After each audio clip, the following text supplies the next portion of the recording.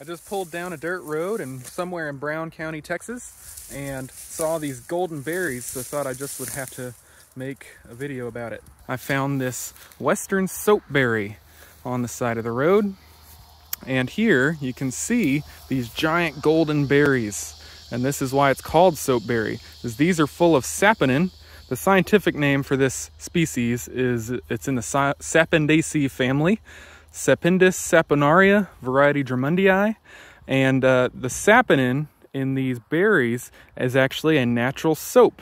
It makes suds and makes a lather. So Native Americans and early settlers in Texas and across the US use this as a soap substitute.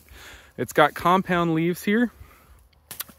So it's pretty easy to identify. The golden berries, of course, are even easier to identify, but the leaves are interesting in that they are compound, but not really opposite. So they kind of alternate sometimes up the stem, up the leaf stem, rather than coming out opposite and paired.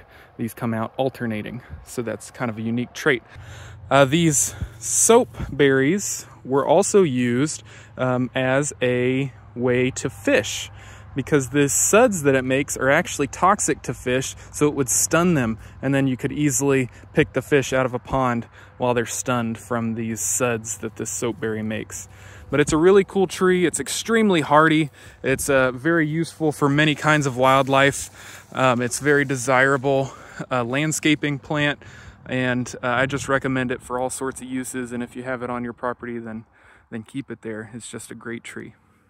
But that's our soapberry. We'll see you next time when we find the next cool plant.